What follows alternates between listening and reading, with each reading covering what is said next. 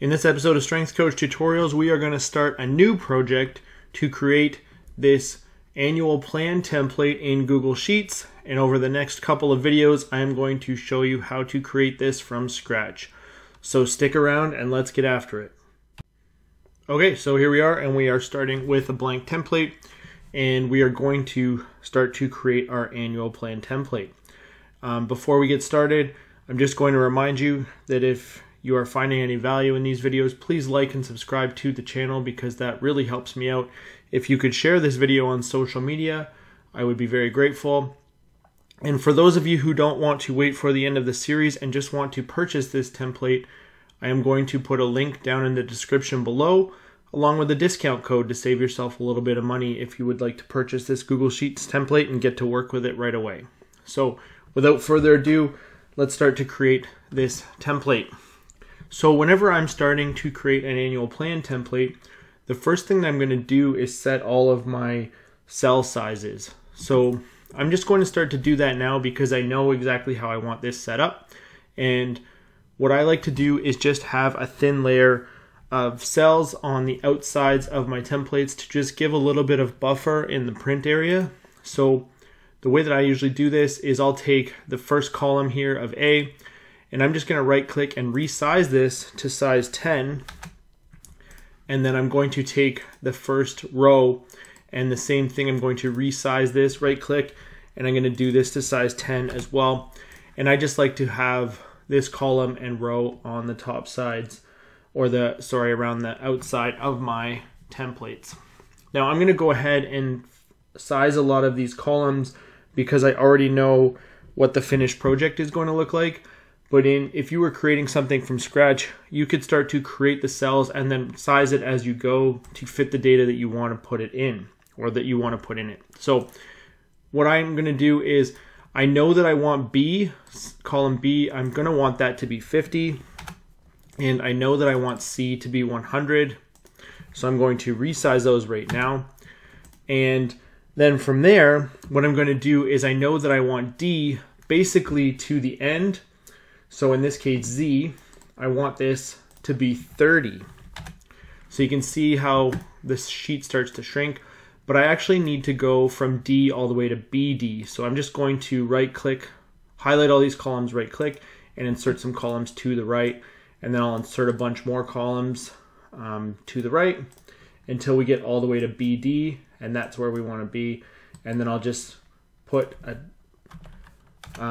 another 10 column on the outside, and I'll delete these ones. So this is going to set up the frame of our actual annual plan template. So just to reiterate, we have the first row is going to be 10, the first column is 10, then B is 50, C is 100, and then D all the way through BD is 30, and then BE at the end here is 10. Now, if you remember from the intro video, the first thing that we want to put in there is actually a spot where we can put in our team logo. So I'm just going to highlight 3 cells here. I'm going to take B2 all the way over to E4, and I am just going to merge those. And I'll just write in there team logo here, and I'll just put that in the middle because that is going to be where I'm going to put my team logo. Now I'm going to put some other information up top. One of the things that I like to put in my templates is the team name and the starting date of the template, and then the S&C coach name. So I'll put in team name, starting date, and S&C coach. And then from L all the way over to S, I'm just going to merge and center some cells there where I can put those values into. But you could set these up to be whatever you'd like. I'm going to copy these one more time, and I'm going to go over to U and paste those in. But in this case, what I want to put in those cells is maybe the head coach name, assistant coach,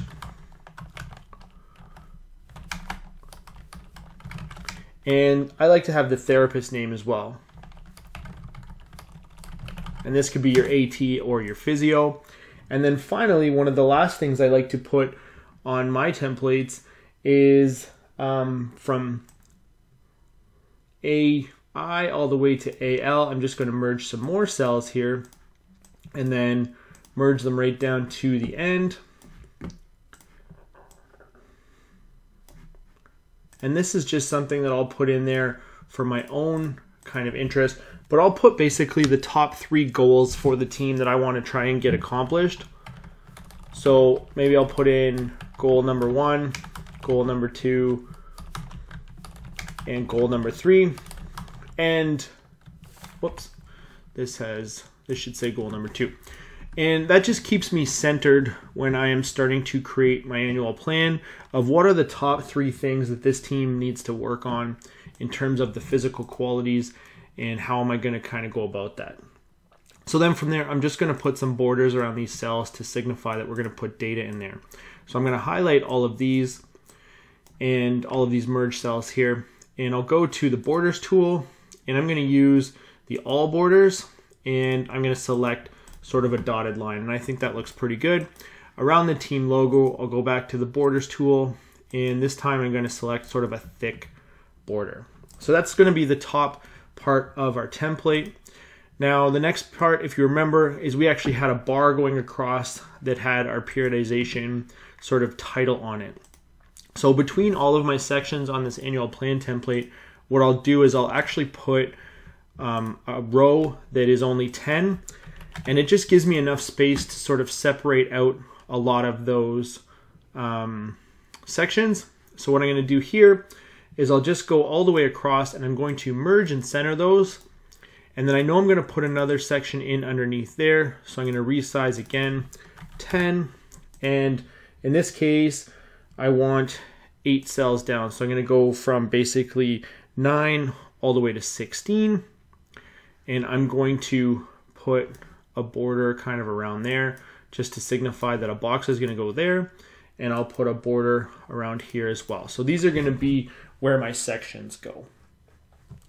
So the first thing we're going to work on is actually the dates. So what I'm going to do here is I'm going to merge all of these here on the left hand side here. So I'm just merging those across, and after I've merged a couple, I should be able to just drag them down. And you can see it just changed the formatting a little bit, but I'm still able to do that. And I'll just put the border back. And what I want to do here is I want to be able to select a starting date and then have all of the dates basically populate this area. So how we're going to do that is when we go back up to our starting date, I want to be able to put a date in here. And Google Sheets has a neat function where you can actually double click on a cell and enter a date as long as it is formatted as such. So I'm going to take this cell here where the starting date goes. I'm going to go to data validation, and where it asks me my criteria, if I select date here and then hit save, it knows that this is going to be a date cell, and if I double click in this cell, it's going to give me this calendar. When I'm doing my periodization schemes, I'll basically pick the first Sunday of the year as my starting date. So I'm going to put that in there now, and I'll center this. And so that is going to be our starting date. Now down here, we're going to reference that. So let me just put in my days: Sunday, Monday, Tuesday, Wednesday, Thursday, Friday, Saturday. So those are going to be my days of the week. And then along the top, I'm going to have the months. And what I'm going to need to do here is I'm going to basically reference this cell. So in this first one on the Sunday, we know that this is going to be our Sunday value. So I'm going to type equals and then this date here. And you can see that that date went in there, but it's trying to put in the whole date. So it's trying to put in the whole 2021-01-03. But I only want the day. So I can reformat this as a different style by selecting this cell, and I'll go to format and then go to number. If I scroll all the way down to custom number format, I have the option to actually enter in my own number format. So in this case, I want DD because I only care about the date. And you can see here, it's giving me a sample of 18. So when I hit apply, you can see now it's just giving me the day number. So I'm going to drag this down just so that it puts the format all the way across. But we don't want this one to be equal to L4.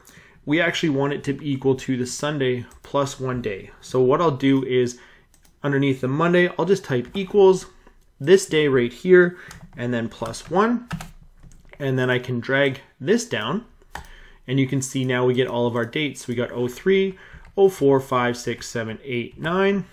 And if I were to take the one beside it and go equals this day plus 7, so we get our next Sunday, and then I can hit clear our autofill again, and let's just center these, and I should be able to now drag these all the way across. So as I drag these across, what you'll see is all of our days. Whoops, I just need to drag this one across.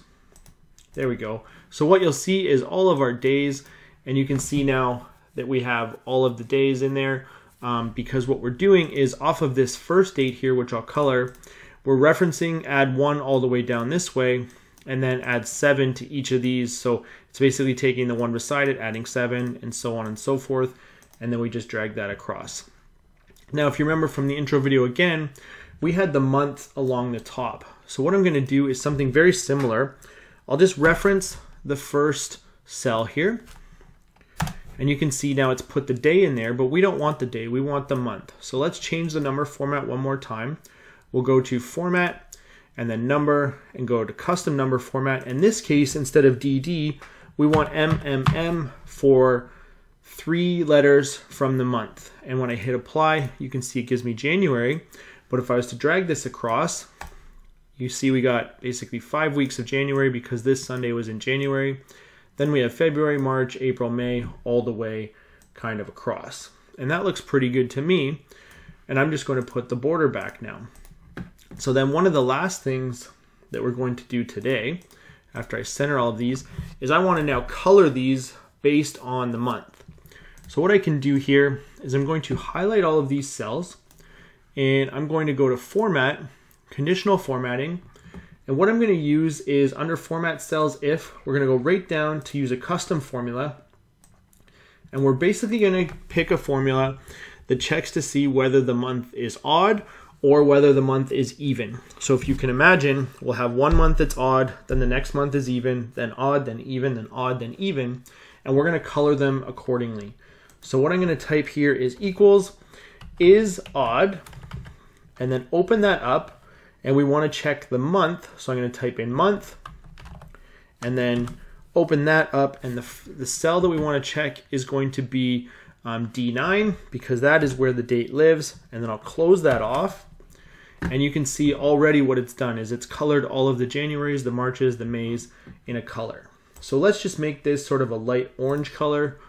Whoop, not the text, sorry. Keep the text black. We'll make the background sort of a light orange color. And then I'll hit done. And we'll keep those cells highlighted, and I'll add another rule, and I'll go down to custom formula, and this time we're going to look to see whether it's even. So I'll type equals is even, open that up, month, open that up, D9, close, close, and let's give this sort of a light gray color. And you can see what it's done is it's colored all of the opposite cells. And this is just a neat visualization that I like to use when I'm putting these together so that I can see at a glance where my months start and end. And then finally, what I want is a dynamic title here that basically has our periodization and then automatically adjusts to the year. So what this is going to look like, we're going to use some word logic. So I'll select my title bar here, and I'm going to go up to my formula and I can type equals. And when we're typing in words from a formula, anything we put in quotations will be printed out. So I'm going to type in quotation periodization, and I'm going to spell it with a Z in this case, space, double dots, space, and then quotation. So it's going to type out periodization, space, double dot, space. And then what I want, I'm going to type and year from the first cell. And when I close that off, what it's going to look like is periodization 2021. And I'll hit enter, and you can see that that gets put in there. I can make this a heck of a lot bigger and maybe bold, and that looks pretty good to me. And now what I'll do is if I was to change this start date to say 2020, go all the way back, you can see that all of the dates automatically update and the periodization 2020 automatically updates. So that was just a quick start to this periodization project. In the next video, we'll start to tackle some of the formatting, and then as well, we'll start to tackle the area where we'll put in our weeks and our games and our opponents. And over the next couple videos, we'll create a complete annual planner. Like I mentioned in the intro, if you want to just purchase this video, there will be a link down in the description below along with a discount code, and you can purchase this and get to work putting your teams and plans into it. If you like this video, please like and subscribe to the channel, and I will see you in the next video. Thank you.